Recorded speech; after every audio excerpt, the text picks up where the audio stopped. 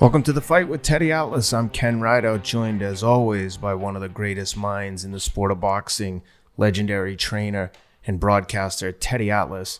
Today's episode brought to you by Athletic Greens. And rather than read the notes that I made like I did in previous episodes, I'm just going to tell you that this is a product that I genuinely use. Some of the comments on YouTube question the authenticity of my read. Please know, I wrote those notes and I was looking down to make sure I covered everything. But I use this product every single day. I travel with it extensively. I used it in my preparation for a marathon that I ran yesterday in Sacramento. And for those who are doubting that that we actually use these products, every product we endorse on the show is products that we use and companies that we reached out to ourselves. So please check out Athletic Greens at athleticgreens.com. Use the promo code ATLAS for a free 20 free travel packs, and let us know what you think. Again, big fan of the product. Teddy, we got a lot to get to. Huge heavyweight title fight in Clash on the Dunes, the Rain in Riyadh. We can fill in a whole bunch of different titles for this fight. What'd you think? First of all, congratulations on your race. Thank you. You did really well. Well, tell everybody your time. It's a marathon, and it's an incredible time. Yeah, I ran 2:28, 5:39 per mile. Tremendous. And it was, well, what was it for? It was for California. I know it was in Sacramento. Yeah, it was a California International Marathon. That was last year was the national championships for marathon, and I came in second in Masters 40 plus, and I was first in 45 to 49 age group. I think the second fastest time in that age group ever. How many entrants do you? It was in the age group there were 2,700, 2,700 over 40 actually. Well, very good, tremendous. Yeah, thank you. And a lot better than the Patriots did. Poor Patriots are struggling right now. Hey, listen, it's a funny thing. I gotta touch on it. Last episode we did, and it was well received. We appreciate everybody. The numbers for our podcast, quite frankly, we don't talk about it, but they're really doing well. I mean, that's why we're doing it. And we appreciate you guys, that you appreciate what we're saying. And you're there. You're there with us. So last week, I remember I opened up by talking about another sport, football, and I just talked about the outrageousness of where the refereeing had gone. Like it got to a place where, and it is at a place where you don't even know the calls that are being made. Like they're random calls. It's subjective to the whatever the ref is feeling that day or what he ate that day. I don't know. I mean, but it's just out of control. And then with the replay and not replay and what they can replay, what they can't replay, I think that really they're playing around with this game. I know the game because of gambling and because of the brutality of it, the toughness of it, everything else. It's a sport that's $1 billion business in the United States. It's worldwide now. It's growing, and they're moving it. The NFL is moving it internationally, and obviously it's a huge business, and it's going to be successful, and going to continue to be successful. But they're not helping themselves with the way the refereeing is going. And they're opening themselves up, and I brought it up last week, and I think it's good to cross over because I'm just thinking what you guys are thinking out there. I know you watch football, and even though you're here for the boxing, you're watching it on Sunday. You're watching it, maybe college football too, which is, I think, in some ways a more interesting sport, for different reasons. But the possibility of it being fixed, we're always talking about the corruption, and I think it's fair. I'm always on top of this sport, boxing, about the corruption of it, the possibility of corruption, where corruption does lie, and putting a light on it. But somebody needs to start worrying about it a little bit in football. How easy it would be to corrupt that sport, to fix a game, get a hold of a referee, throw a flag. Who's going to question it? Yeah, you can't. The horse is out of the barn. You've allowed yourself to get to a point where nothing could be questioned. Mm-hmm. I mean, it really could be fixed. The game could. I know people say, "Where'd that call come?" And jokingly, the referee must have the other side. But now you wonder, when it might not be a joke anymore. But the reason I brought it up was when I talked about it and opened up the show last week about it, you poo-pooed it. Yeah, no, not in a bad way. But, I mean, you were like, but I just wondered now that it affected your Patriots because they destroyed you guys. The referees destroyed the Patriots yesterday. And when nobody's out there putting a sympathy party up for somebody named Tom Brady and Belichick, I get it. And they've gotten their calls in the past. I get that too. The softballs, all that stuff, whatever. But I was thinking, I couldn't help but think about you yesterday and say, I wonder if Ken has a different perspective on it now that his Patriots got blown up by the refs. I was watching it from the airplane flying from Sacramento last night late, and I swear the people around me must have thought I was nuts because I had my headphones on, and a few times I just blurted out some curse words, and I could see people turning around looking at me like, what the hell is wrong with this guy? When they took the two touchdowns off the board on the same drive, I was like, what game is this guy watching? And the Patriots couldn't challenge the out of bounds call on that one touchdown at the end. It was painful to watch, but I keep reminding myself that when the lights are the brightest, Tommy will deliver us to the promised land. I didn't want you to lead to that. That wasn't I just had to bring that up. But as far as the Ruiz Joshua, listen, you heard it here first. We picked. I picked Joshua to win. I said that redemption is more powerful than money, and it is. It's more powerful than money. And give him all the credit in the world. There's a lot of ways we can go on this fight, though, that a lot of people probably wouldn't go. But it's more complex than it at first blush it looks. But the main thing is very and when I say you heard it here first, we're not patting ourselves on the back. I'm wrong a lot of times, but I think I even said it would be a late round stoppage. Mm-hmm. But late round stoppage, unanimous decision. I just thought that he would clearly win. He would redeem himself. Mm-hmm. That's the key. That he needed to redeem himself. Because you can live in a big house and have all those bank accounts and cars and everything else, but how do you want to live in that house? Do you want to be putting towels over mirrors all day long so you're not seeing yourself when you walk through that big house? How do you want to feel in that big house? And that's what it came down to. And very similar, as we used leading up to this fight, very similar to the Buster Douglas situation with Tyson. When he pulled off that upset, which one of the biggest upsets, maybe the biggest ever in boxing, but definitely also the biggest in sports. When Douglas stops Tyson in Tokyo, after that, just like Ruiz, what happens? He puts weight on. He comes in his first defense against Holyfield, not in shape, and he gets blown out. The same, it's almost like Ruiz read that, handbook on, how to screw up a world title, how to give back something that you earned. And he did earn it. He got off the floor to win that fight against Joshua to become champion. But it's almost like he did. He went out there and said, let me go on the internet and see what Buster Douglas did or everyone else did. Now, I'll mention some other guys.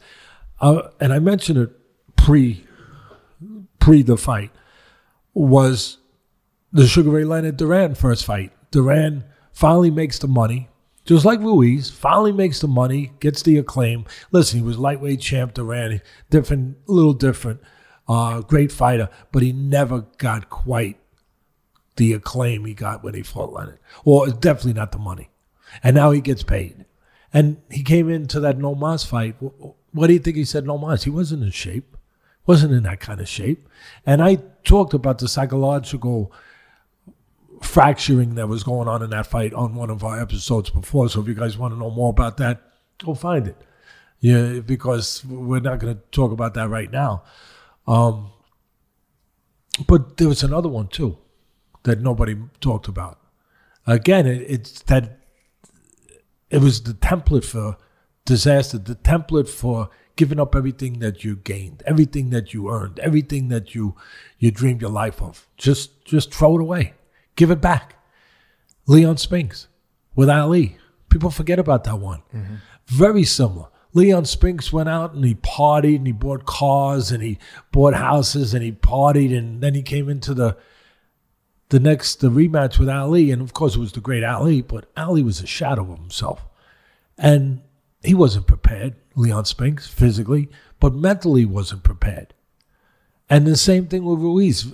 All just followed the footsteps of all of those train wrecks, if you will, of giving back something that you earned. You know, taking victory and turning it into a loss. Just turning it inside out. The one thing I want to ask you about that, and Manny Robles gets a lot of compliments for the job they did in the first fight, but having been in camp with you, with Alex Vosdick, I can't imagine if your fighter was coming in that heavy. And the point I'm making is, like, you can't have yourself surrounded by yes men that there's no accountability. I can't imagine the fighter coming in with you as the trainer and being that fat for the rematch. You have to be complicit with it. Yes. I mean, you know, you get credit when a guy wins, and you have to take responsibility, you know, blame with it.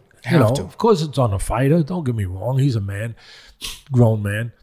But the trainers have a responsibility to, as you just said, they're seeing what's going on. They're not oblivious to it. They're not wearing, you know, blinders like a horse in a race where you can't see what's going on around you. No, there's no blinders. A trainer sees what's going on. Everyone sees, manager, everybody, and they go along with it, obviously. I mean, or, you know, maybe they say something, but not to the extent that it makes a difference. And again, it's on the fighter. But they're getting paid, they being the team, getting paid to do a job. The job didn't get done. And but you saw a metamorphosis. You really did. You saw a transition. You saw a rebirth of a new guy. You did. And I'm gonna make it big when it's supposed to be made big. And I'm gonna bring it back when it's supposed to be brought back, or put a light on where it should be, when it should be. And what I mean by that, give him credit. Give Joshua credit for redeeming himself, for wanting to redeem himself and his people. But he made a transformation. He became a different guy. I mean, physically, he became a different guy. I mean, a different guy. I mean, it was, you know, one of those, like the butterfly, you know, it's a moth and then it's a butterfly. I mean, he got rid of the bulky muscle. The old timers were taboo about that, about weights, to the extreme at least, before they came up with all these different systems where it doesn't have to be to the extreme, where you can still have fluidity in your muscles with weight programs. But he was a Adonis, Joshua. And the old timers, again, that was taboo. It made you stiff. It made you bulky, you know. And he got more svelte muscles. He changed himself. I mean, got rid of the bulky muscles, and he was a whole different athlete, a whole different looking fighter. No doubt about it. And give them credit that one of the reasons why I picked Joshua to win the rematch, and he quit in the first one, he submitted, was because he did quit, because he knew he did. And you can't hide from that. It'll come to you at 2 in the morning. Mm-hmm. It'll come to you at 3 in the morning. Come to you at inopportune times and bother you, wake you. And I just figured that he's aware of it now. Kind of like Duran after he said no mas, he spit out those bad words, no mas. And he didn't know the repercussions until he knew the repercussions. When he submitted Joshua, he didn't know the repercussions until he knew the repercussions. And I was bargaining on that. Mm-hmm. I was bargaining that would take him to where he needed to go. And obviously it did. But also, also was, you could see, one of the reasons I felt more strong about my pick was when I heard he was making a change. And I'll tell you why. Because all it meant to me was that he had taken inventory of himself in a way that I would hope he did. And he recognized it, and something had to change. Some guys, they just say, no, I just have to be better, or I just have to be, what's that mean? Some guys would just say, no, they ignore it. They don't want to face it. They don't want to, look it in the eye, whatever that is. The devil coming to your door and saying, I was there. He looked it in the eye. He looked at what it was. And when they said they were going to, and I saw the pictures of his body, whether it was going to make a difference or not, the difference was that they were accepting responsibility that something had to be different. They were saying something has to be different. And that's all I needed to know. And when he walked into that ring, it wasn't just the body. Here's the part I want to put more of a light on. Yeah, everyone in the world saw the body. He went from a monster truck to a Porsche. Mm-hmm. He went from a Jaguar, if we're going to go into the animal kingdom, a tiger, a lion, to a fox. Mm-hmm. Sly fox. Quick fox, taking little pieces and then running off somewhere. Yeah. And not everybody would like a fox. Some of them wear them on their as coats. But everyone could see that physical change. But I saw the mental change. I saw the within change. He was serious. There was almost a tinge of anger. It was good. Mm-hmm. It was almost a tinge of anger. Like, I'm here to rectify something. I'm angry at the way I was last time I was here. I'm freaking pissed. And there was a controlled fear. Oh, Teddy. Blah, blah, blah, blah. Yeah, there was controlled fear. A fear about what could happen if he didn't make it not happen. You know what fear is sometimes? It's such a taboo word in our society. Nobody wants to hear it. Everybody runs away from it. It means you're a coward. I don't want to hear it. I don't want to hear it. I'm like, what are you talking about? It's all around us. It's around us every second. Fear is there to be used. It's there with nature, the same way as fruit on the trees. Rain in the sky, wind in the sun. It's there to live. It's there to succeed. It's there to survive. It's a part of our makeup. It's a part of what we need, the necessities we need for life. If we ignore it, we're condemned to not be prepared to face the things that fear tells us to be prepared to face without it. You know what I saw in him with the fear? I saw awareness. The element of awareness. There's a tinge of fear with awareness. Again, people will never use that. Oh, I didn't think of it that way.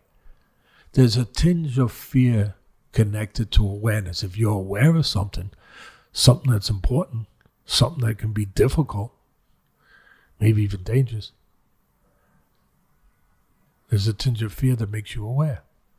How are you aware if there's not a tinge of fear to make you aware, to make you ready, to make you alert, to make you cognizant of what you're facing, to make sure that you face it, that you're going to do something about it? I saw that in him. That was the biggest difference I saw. I said, yeah, I knew his body was different. We saw it on the internet weeks before, but we didn't see that look. I saw that look of, I'm going to be a pro tonight. The look you're supposed to have when you walk into a courtroom, into an operating room if you're a doctor, into a classroom if you're a teacher. That look, I'm ready to do my job. Mm-hmm. The first time, what we saw? We saw him laughing and giggling and like it wasn't important. I know some people say, well, he was loose. Yeah, he was real loose, especially when he got dropped a few times and then just put his arms on the ropes and just waited for the referee to stop it. Even in the build-up, letting Ruiz hold his belts at the weigh-in. Yeah. Why would you ever do that? All of that. It's just all of it. But this time he came in lock and loaded. Yep. In the right way. Lock and loaded. And he was angry. He was talking to Ruiz later. But it was the right kind of anger. Exactly. It was not an anger that we use the word, socially as guy's angry. What misplaced anger? No, it was a well-placed anger. It was a personal anger. Yep. Angry at himself. He wasn't angry at the guy. He was angry at himself. He was just angry that he allowed himself to behave the wrong way, not to behave the way that he needed to behave. And now he was ready to behave the way that he needed to behave. And again, that was the difference. That's what I noticed. And listen, what I talked about, I'm also going to pull back on it. He was beating a 283-pound guy, but he can only be responsible for his part. That's right. He was prepared to be different. Ruiz wasn't prepared the way he needed to be prepared. So before I go crazy and make this guy, something that I shouldn't make him, I'm giving him all the credit he deserves for doing what he had to do with what he had to do it with. That's a good point. And he did. But he wasn't in there with Joe Frazier. He wasn't in there with George Foreman. He wasn't in there. And I know those guys don't exist anymore, but he wasn't even in there with a prepared Ruiz. He was in there with a guy who, again, just like Leon Spinks did, just like Duran did, just like Buster Douglas did, went down that treacherous road of allowing the fame and the money to make you forget about how you want to feel about yourself the day after, and the day after, and the day after. And it can be, it can be as devastating, that fame and that money can be more devastating than any punch you can ever get hit with, ever. And if you allow it to be. And that's why I have so much, I'll skip to a sport, but I have so much respect for the guys like Michael Jordan that with all the fame, all the fortune, all of it, LeBron James, there's a lot of them, that they never lost, we use the word hunger, but they never lose that respect for what they have. I'm not going to use the word hunger. I'm going to use the word respect. That's the word for me. And some people are going to say during my tweets and stuff out there, I'm a tweeter bird. I learned, Rob, my daughter taught me how to tweet. I tweet. and I was tweeting like a madman. And they're going to say, oh, you were harsh. You were, you were mean. I wasn't mean. I was taking what was there to take. How could I disrespect somebody? I wasn't meaning to disrespect him. How can I disrespect Ruiz with my tweets, Ken, if he's not respecting himself? That's why I was bringing attention. I'm pissed that you're not respecting the sport. You're not respecting yourself. You're not respecting any of the people that have traveled through their journeys in this great sport to behave this way, to act this way, to come in this reckless and disregarding of what you should have been caring about. This opportunity. The opportunity to stay a champion, to be a better champion, to be a great champion. That you just sniveled at it. You took and you blew your nose in it. That's why I said those things. Because they deserve to be said. Because of the way he acted, the way position he put himself in. I was saying the truth. Yeah, in a clever way, in a funny way, but the truth. The truth. That he allowed to become the truth. That because it bothered me that he cared so little about those things. Those things that come very rarely. Those opportunities. And listen, I give him all the credit for the world talking about Ruiz, that he got off the floor and he won the damn thing. the first time. All the credit in the freaking world. But I also point out all the things in the freaking world that he did wrong after in the second fight. Yeah, cost himself a huge blow to his reputation and his bank account. And then after the fight, immediately he's saying, "Oh, next time, let's do a third one. I'm gonna come in ready to roll." Like, the chances of him seeing a rematch with no, there is a chance. I'll tell you why, Ken. Who are they gonna beat? Because there's still more of a road to go down. In other words, who are they gonna fight? They're only gonna fight guys they control. Mm-hmm. That Hearns controls, that the zone controls. They're not going to fight guys that are with another network, with another promoter. Unless it's so big that they can work out a deal, which happens. Mm-hmm. But right now, and let me say something else. Let me qualify this by saying something that needs to be said. We didn't see, you see those movies that people like to watch. Those Marvel movies, the Marvel heroes and comic book. I love those comic books. I used to have a big collection. Mm-hmm. Spider-Man, Hulk, all those guys. But you see always one of these monster movies coming back. Godzilla comes back. Godzilla, they found him. He was sleeping for 10 years underneath, right? And he comes back. And that wasn't Godzilla coming back. And again, I just spent 20 minutes giving them all the praise in the world. And I'm not knocking them. I'm here just the same reason that light's here. Same reason that light's here. Why is that light there? Why did Rob put that light there? So you could see. I just shown you what I see. We didn't see the rebirth, the refinding of Godzilla. We saw a new guy. But I saw fragileness. Tell me if I'm wrong. But yeah, I give him credit for all the things I saw. But I still saw Humpty Dumpty fall and get broken into a million parts and do what doesn't always get done. Get put back together. But I still had a funny feeling every once in a while, those small spots where Ruiz did move his hands, where he did get close. Is Humpty Dumpty really back together? Mm-hmm. Is Humpty Dumpty going to fall apart again? Do I see an eggshell? Do I see a crack in an eggshell? Yeah. So we get the light, baby. We're going to say it all.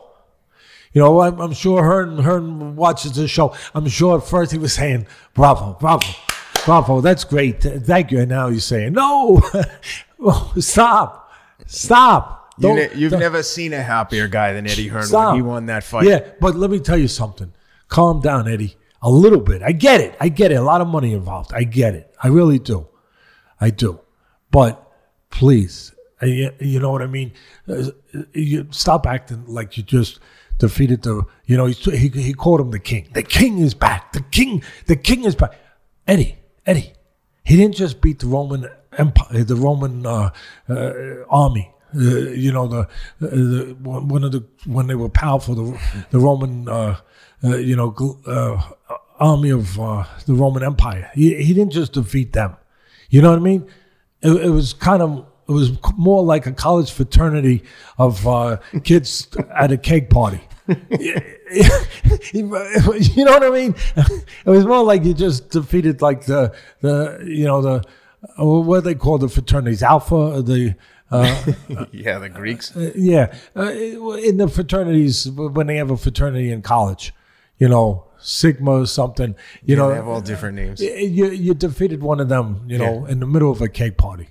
In an intramural basketball game. I mean, because that's kind of what Ruiz represented himself as. Yeah, on that night for sure. On that night. So, again, you didn't exactly beat the old Roman Empire. But you did what you had to do. But I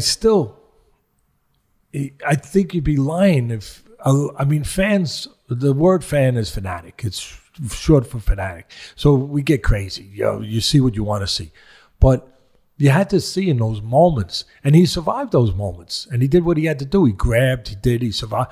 But there were moments where you had to see some fragileness. You had to be worried. For sure. Your heart had to, if you were a fan of Joshua, your heart had to go, boop, boop. Really.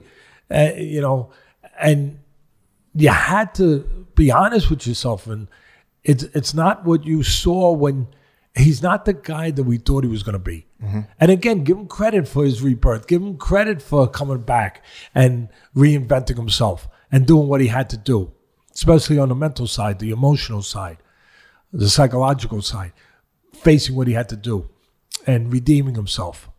But is there anyone out there who's going to argue with me that he's not the guy we had hoped he would be? I think that's fair. That when he got off the floor against Klitschko, this big, strong guy who could take a punch, who could make you miss right in front of you and take you apart, and do what he had to do in that sort of way. The guy that we thought we were going to be watching for maybe a lot of years in that kind of way. And you can be successful in the way he was, in moving and boxing and doing that. And making that transition as he has. But again, give him credit for the success, but recognize the other part, that there was a fragileness still hovering almost like a cloud over the ring. I saw it. I felt it. Yeah, for sure. Every time Ruiz got close, like,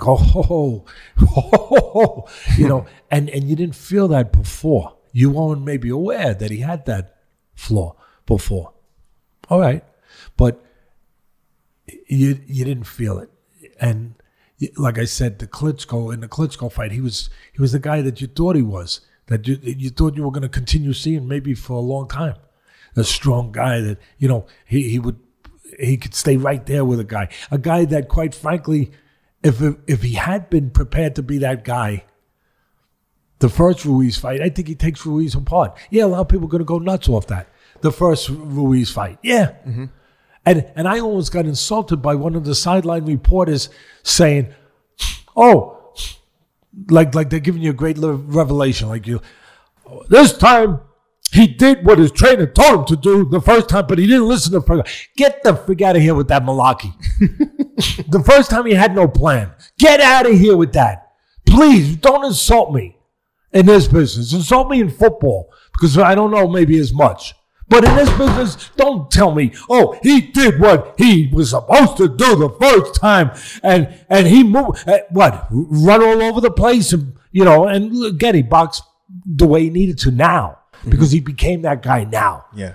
But the first time, he didn't have to be that guy. He could have been the guy that he was supposed to be in the first fight. But he made too much money. He slept in too many silk sheets like Marvin Hagler. He didn't come there prepared that night. Like you said, the way he was behaving before the fight. He didn't come prepared to behave like a fighter. He didn't come that way in Madison Square Garden. If he had, he would have taken Ruiz apart. Yeah, I know some people ain't going to like it. But he would have. But he wasn't prepared. And Ruiz was. And give him credit. I'll give it to him again if you didn't hear, if you have cotton in your ears and you didn't hear it. I'll give him credit again. But please, don't take me down that make-believe fairy tale road for your sake. To show how you want to make it. How smart you are. Oh, this time he did what they planned to do. Get the freak out of here. They planned to do that the first? No, they didn't. No, they didn't. They planned to show up and win. That's the problem. They planned to just show up and win. And they almost did when he dropped him with the left hook. Yeah. Problem. Ruiz got up and said, okay, what's next? Like a fighter says. A fighter's supposed to say. And Joshua wasn't a guy that he was with Klitschko. Why? I said it before on the show. I'll say it one more time in an abbreviated version. Because he had too many more millions of dollars in his bank account than he had when he fought Klitschko. He had that safety net in his mind that he didn't have to behave that way. But he was wrong. Because being rich does not protect you from being poor. In the right ways and in the wrong ways. Because you could be poor in a lot of other ways, even though you're rich in the bank account. And he found out that night that being rich is not a protective device from being poor. Poor in your soul. Poor inside in your mind, in your heart, in the places that it matters to be rich. He was in search of being rich again, rich in those ways. And he became rich again in those ways. And his bank account is still big, and it was never hurt. But he was hurt in other areas. Mm-hmm. And that's what he learned. He learned that just because you got money, just because you got fame, just because you have all those things, it does not protect you from being the poorest of the poor, being homeless. Being homeless in the state of mind of homelessness, in the state of mind that you don't have a home because you've given it up. Your home is you. Your home is internally. It begins with how you feel about yourself. Mm-hmm. He gave that up. He lost that. And he wanted to get that back. And so, again, don't give me that freaking crap that, oh, this time he listened to his trainer. The first time he didn't. No. The first time he didn't listen to anybody. First time he just went there to show up. I'm Joshua. I'm a millionaire. I punch pretty good. And this guy is, soft. And I'm just going to get in there. I'm tired of behaving like a fighter. I'm tired of earning the right every minute to be a champion. Because you earn the right every minute. You earn it every minute. You don't earn it one night and then say, okay, now I'll put it on the shelf. And it is it's close enough. No, you got to wear it every minute. Every minute to stay a champion. Every minute. And he forgot about that. He forgot all about that. So that night against Ruiz in Madison Square Garden, he didn't come there. It wasn't supposed to box. There was no plan. He was just going to show up and he was going to get it, win and go home. Yep. And didn't work out, did it? No. Because it don't work out. It don't work out. So I'm sorry, but I had to. That was like, are you kidding me? People are listening to this? Are you serious? He should have done what he said. This is what the trainer meant him to do the first time. What? God, makes you worry about mushrooms. Really? Well, before we get into where it leaves the state of the heavyweight division and what all the implications involved, I just want to take a quick pause again to shout out to Athletic Greens. Again, a product we both use and love. Check them out at athleticgreens.com. Use the promo code Atlas for a free offer there. And also, if you like listening to Teddy, check out his audio book on audible.com. You can find it there on Amazon. They'll link to the audio file, Teddy's audio book. Teddy, what should we look for next from Joshua? I would imagine they're not looking for any steep challenges. Again, in the near future. Ken, that's the right question. We saw what we saw. Yeah, again, bravo. You went in there, you faced what you had to face. Yourself. You faced yourself, and you won. I give you all the credit in the world for that. But you are now a different guy, physically, and where you got a boxer. We don't feel that force anymore. We don't feel that certainty that he could get in there and he could take a shot and he could stand right there, make a bang, bang, bang, and stand your ground. Because if he was that guy, he could have done that and just took Ruiz out of there. Mm-hmm. Yeah, I know Ruiz has a decent chin, he's got a heart and all, but please, he's not hard to hit. Some of the old timers would say, he's harder to miss than to hit. I mean, it's not like he's Mayweather in there or Pernell Whitaker in there. I mean, if he had that stout, if he had that, again, that whatever you want to call it to simplify it, that hunger, that just that component of wanting to be that.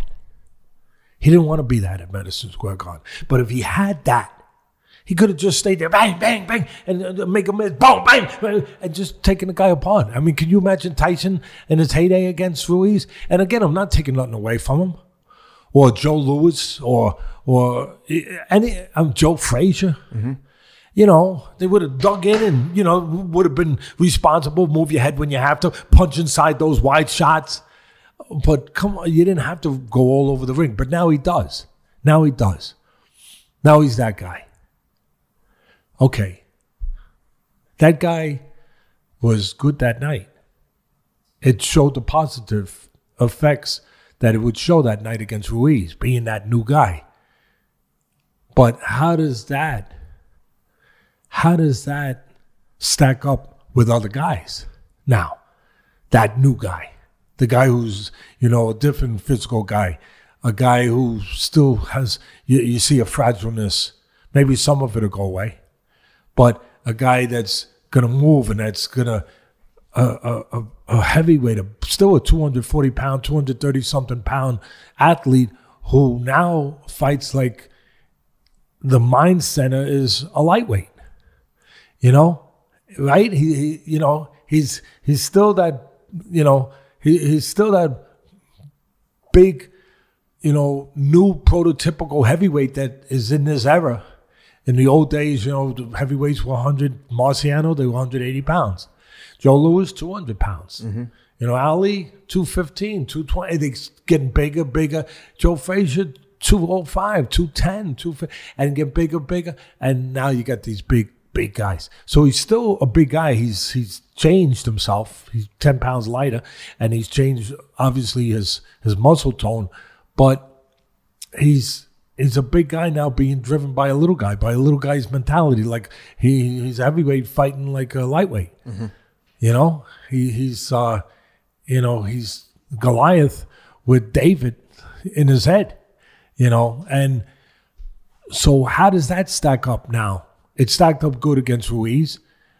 How does it stack up now against some of the other guys? I think the two mandatories in line are Pulev and for one of the belts and Usyk for the other. I can't imagine he'd want to get in there with Usyk, who can also box and move his feet. It's all a matter. First, it starts with who are these guys affiliated with. It has to start with that, unfortunately, because it keeps us from having the best fight sometimes. Mm-hmm. But it has to start with who the other fighters are attached to promotionally, with networks and promoters, because Hearn's not letting them go outside the ranch. No. And so that's number one. Usyk is with DAZN, I believe. Yeah. And it's not the way it was in the day past. In the day past, when we first looked at this, I'll put my hand up. I admit it. It's tough, but I admit it, that I thought Joshua was probably the best heavyweight out there. Mm-hmm. I don't think anyone could really, other than maybe the real stout fans that just love him for loving him. And part of it may be nationalistic love with the country and everything else, maybe. But I no longer can think that this guy could beat Wilder or Fury just like that. I can no longer think that. I used to think it before, and I had a reason to think it. But I no longer can say, I can see this guy, handling Wilder, Fury, or any. Those are the two top guys. So it's a whole new world now for him.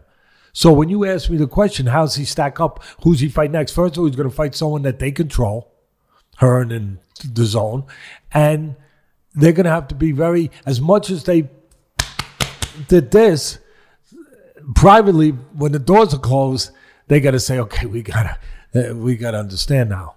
Mm-hmm. We saw the thing Teddy's talking about. We did see that.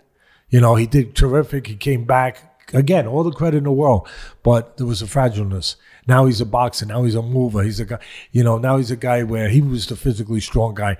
Now somebody else could be the lion. They could make him the prey because he's a fox now. Mm-hmm. Foxes get eaten sometimes. Mm-hmm. Sometimes lions like to snack on a fox. Sometimes they do. The tail gets stuck in between their teeth, but they pull that out and they get rid of it. So you have to reevaluate. Everything is relative. So now this new Joshua, this guy that moves, this guy that is very nervous, but he's using his nervousness. He's very cautious, and he's fighting that kind of fight. How does he stack up with, it's interesting because he knocked out Dylan White a couple of years ago. And I like Dylan White, even though I thought he was too heavy. Yeah. And we've gone to bat for Dylan White on the show. And by the way, he was cleared by the UK anti-doping. They said that for whatever, I didn't see all the specifics, but they very cleared glad to hear that. Yeah. Because we did go to bat for him. And we yelled when he wasn't being treated right by these sanctioning organizations, whatever you want to call them. And he wasn't being given his mandatory challenge for the WBC. Yeah, so we really attacked them for that, rightfully so. Someone has to do it. Someone, why not us? Why not? What the hell? To be honest with you, when people say that we wait for the B sample and they start to raise doubts about previously when they would raise doubts about failed doping tests, I would think they were just full of shit. That like, come on, man, you're not getting a false positive. But then they had this kid Nate Diaz for the UFC They said they had a suspicious finding and they told him, like, keep it to yourself. Let's wait till after the fight with the Masvidal fight. And he said, no, I'm not keeping this to myself. I didn't do this, and I'm not going to keep it to myself. And what do you know? USADA had to come out and be like, yeah, you're right. It wasn't a legit finding, which throws into question all of these findings of positives. I mean, not all of them. I mean, you got to be careful with that because a lot of these guys are dirty. 100%. That's what I was getting to, is that you have to. It makes it hard to just believe that the people are dirty. But I think that doping is rampant in boxing and all sports. I really do. So I tend to take it on the surface like, yeah, they're definitely dirty. But when you get guys that are cleared and it's obvious that they did get a false positive. We need better policies. Yeah, 100%. That's what we need. 100%. We need the proper policies that are there to be used, but we don't use them. The whole thing is a mess. And it has to be mandated, not you choose and cherry pick who gets tested. Oh, no, not today. We're not going to test them. Nah, you don't have to get tested. I don't want to be tested. All right, you're not being tested. I mean, come on. You can test me the night of the fight, before and after the fight. You have to have broad testing, period. 24/7, 365. We don't have that, and we have a problem. But the thing I'm saying now is just that with Dylan White, with a guy like him, and he's with them, so there's a good chance that fight could happen. Those are the fights that can happen because of the affiliations. And he deserves a shot. And we fought for him to get a shot. He was supposed to get a shot against Wilder, and he never got it. He got it stopped. I think it was in 4 or 5 rounds a couple of years ago. He wasn't really ready. Yeah. It's a whole different ball game now. For sure. Because in 2 ways, Dylan White is a different guy, even though he was too heavy, but he took this fight light that they gave him, like a tune-up fight, but he shouldn't have done that. But short notice. Get yourself back in shape. And he will. He will, I believe. Because I think he knows the opportunity. I hope he does. That's in front of him now. And, yeah, he got stopped by Joshua. So a lot of people say we don't want to see that again. I'll see it again because it's a whole different ball game. It's a whole different fight because Dylan is more mature now. He's beaten some good fighters. He's shown himself that he belongs, and that goes a long way. But Joshua's it's not the same Joshua we fought. That's right. It's not the same guy. This is like that movie Trading Places. You remember with Eddie Murphy and Dan Aykroyd? It's a great movie. Yeah. Robert put that up with my comment. I know it. He's the man. But that's what this is that ain't Joshua no more. This is the new Joshua. Without an A. Joshua. It's a whole different ball game now. And Dylan White, with the Joshua that moves all over the ring, Dylan White might be able to track him down, at least go in there thinking he can. Yep. That before, he got in trouble for doing that, for standing in front of him. But now he could go right after him, and he could be the tiger after the fox. It's it's changed. It's really interesting in that way.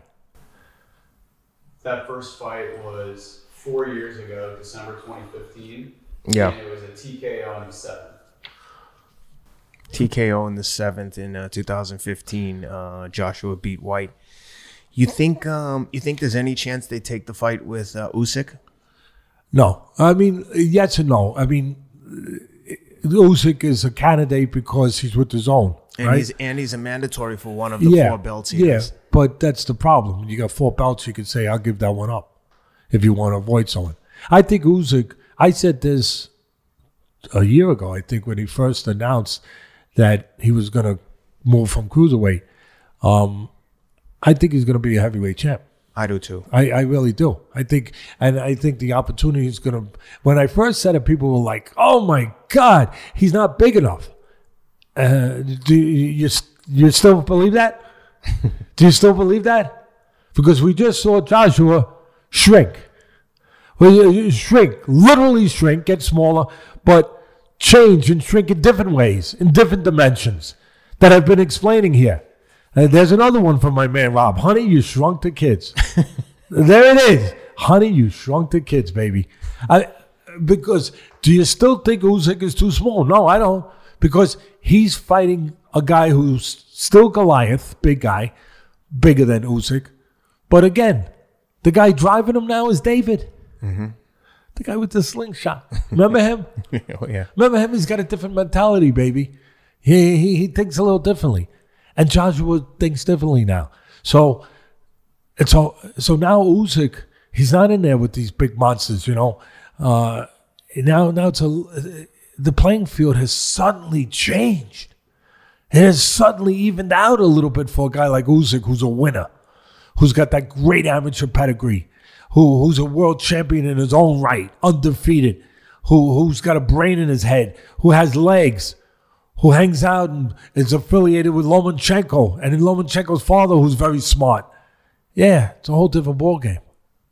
Whole different ballgame. Hypothetically, this fight's never going to happen, I don't think, not in the near future. Joshua versus the winner of Wilder and Fury.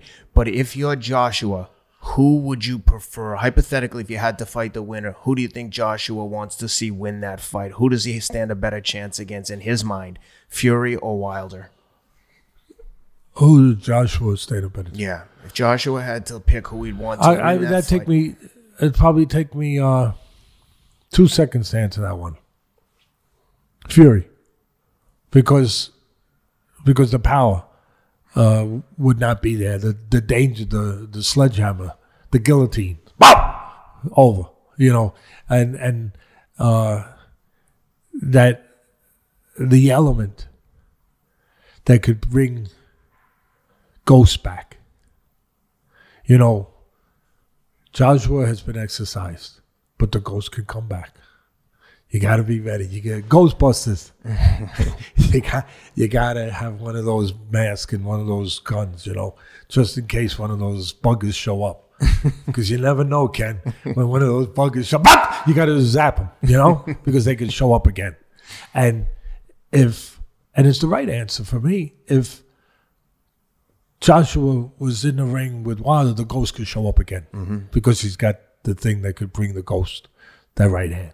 And no one's been able to avoid it for 12 rounds, including Fury. So much better off for Fury, because Fury, you can get away with shenanigans.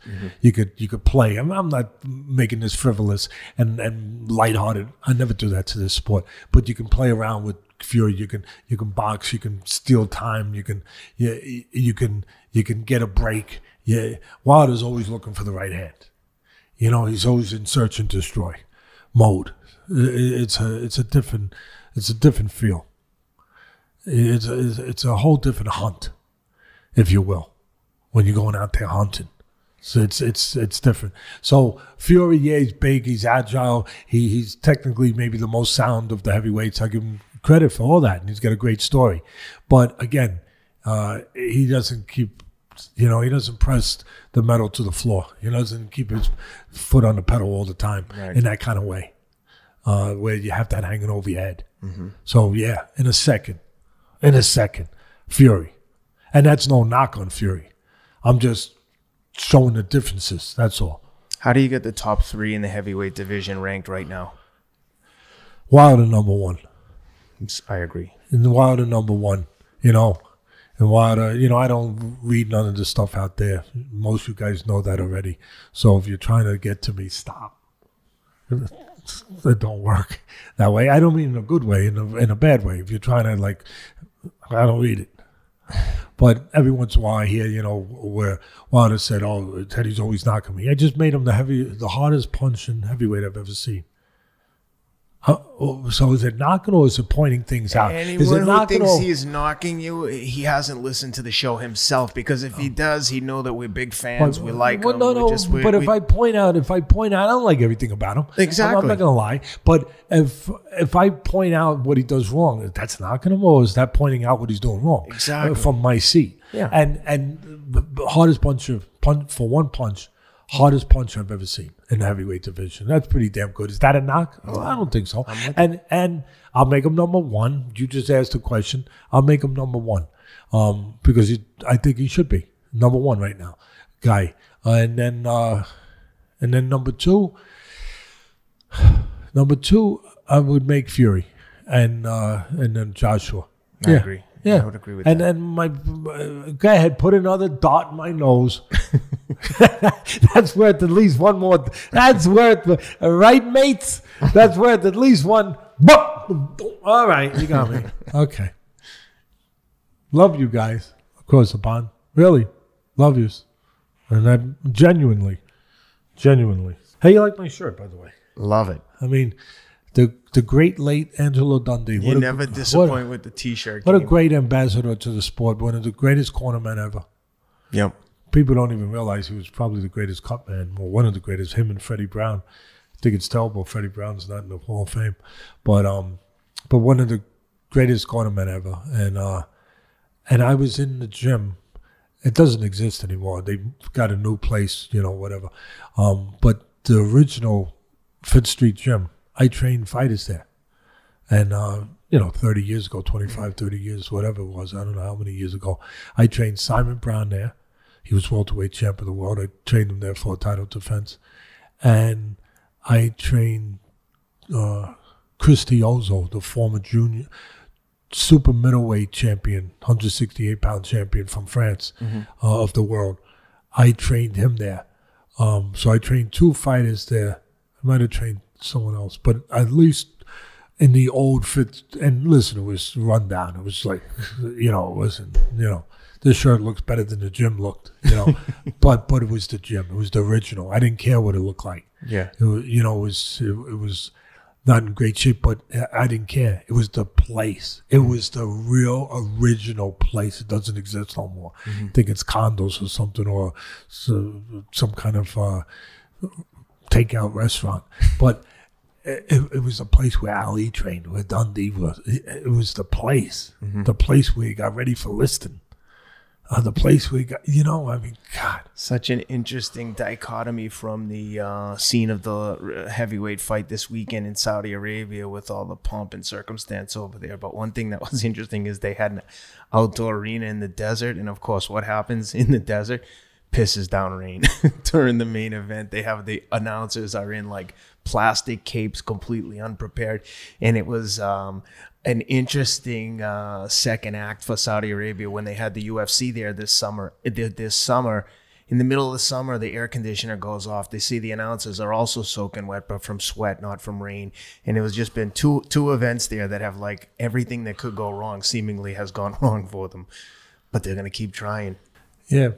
I mean, listen, the government gave them $50 million. That's the number I got. The government in Saudi Arabia gave $50 million. That's a pretty good number. Yeah. I hope they give it to other fighters to go over there, because I want fighters. This is my business. This is a business I've been in my whole life. I want fighters to make money as much as they can, because I know what they're risking when they get in the ring. I know when they go in the ring, they come out of the ring with less of themselves. So I want them to get more. So if that could become another player in our sport, where the sheiks and whatever they are over there with all that money, all that oil money, if they can give it to some of our fighters, and where our business can benefit and our fighters can benefit from it, hey, yeah. I even put one of those turbans on. I could see you over there in the white traditional garb. Well, if it's not too hot, because I don't know how you wear those things when it's really hot. Right, you know what I mean? Really? Yeah. There has to be a summer one.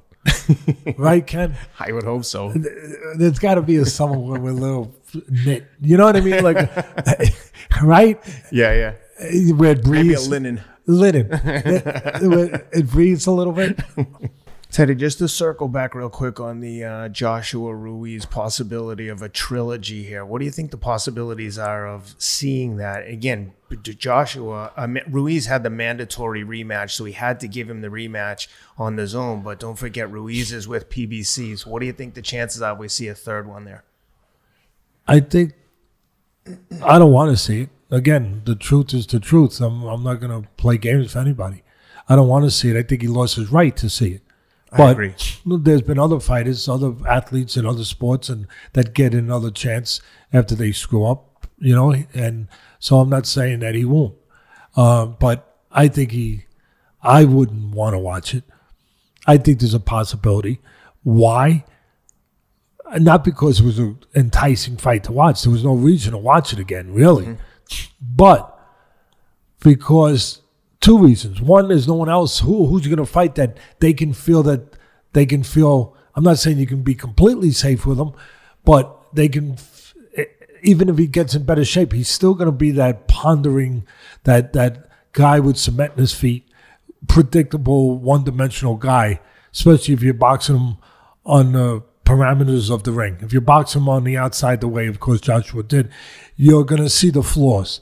Some of the flaws is you're seeing whether he's 15 pounds less or 15 pounds more. You're still going to see, again, a slow-moving, ponderous guy that is, once he moves his hands, he's got a decent hand speed, but he's not a guy who's always on you. He's not a guy who's real active. It's only spots you have to worry about. Mm-hmm. And again, he's a one-dimensional guy. Someone's got to teach him how to cut the ring down, too. Mm-hmm. But so you're still going to have to give that. And it doesn't make me excited to say, oh, let me mark that in my calendar when that rematch is coming. I can't wait to see that one. You know what I mean? Unless Carvel has a special that night. Then I'm going to Carvel. Yeah, but other than that, yeah, I'm watching that, baby. But so there's a possibility that they feel that there's a lot of guys, there's danger in there fighting. Danger in fighting because you're making the deal that you still control what you have to control, having the options on the guy, either he's under your promotional banner, or at least you have options like the promoters do, like King started years ago, where if you want to fight his guy, you got to sign options. And now you're with me, baby. So they can only fight certain guys, and they can only feel safe against certain guys. I can see them feeling safe, saying, okay, this is a guy we can beat again. Yeah. For the reasons I said. So for those reasons, out of necessity, because I look at necessity in this business, out of necessity, out of the business part of it, and maybe they could sell. It'd be hard to sell it to me, but maybe they could sell that this time he'll be in shape and he'll do what he did the first time. Yeah. Which I'm not buying. No. But yeah, it's a possibility. It's a possibility. And to finish up here, I was just with this shirt that I'm wearing, it made me think about Ali, because of course Dundee trained Ali, trained Sugar Ray Leonard, trained a lot of real good fighters. And people forget back in the day, he had this gym in Miami. His brother was one of the biggest promoters in the country, Chris Dundee. A lot of people don't realize that. And that's how Angelo got started in the business, because he would train some of his fighters or work the corner. So Angelo really served an apprenticeship the way that nowadays guys don't really get a chance to serve. That's why you don't have a lot of good trainers coming up. You have some, but not enough. And because they're not serving an apprenticeship. And I remember, this brings back memories for me, this shirt, of training fighters at the original Fifth Street Gym, but also memories of, you were talking about athletic greens earlier, and I got a nice kit that was sent to me by them, and I thanked them for it. They sent me a nice box of how to put it together. I mean, besides the ingredients that, of course, you got to drink and you got to put in your body, and I like it. I like the idea that I'm helping myself, that, staying away from some of the stuff that Ruiz made too available, that just wrong things. And so one thing about it is that, you're you're putting something in your body that's right. So I've been taking it in the morning, and they, like I said, they sent me a nice kit, with the jar and with the spoon and how to mix it and how to get it ready and the whole thing. And it made me think, it's a funny story. It made me think about years ago, Ali, Cuz had a relationship, Cuz Samana, my mentor, had a relationship with Ali. He was a mentor to Ali, actually. And Ali had great respect for him. And so Cuz took me to meet Ali. And he took me to the Deer Lake training camp, Deer Lake, Pennsylvania, where he had his own training camp, which was quite a place with log cabins and everything.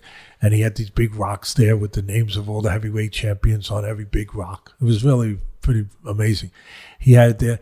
So he took me there.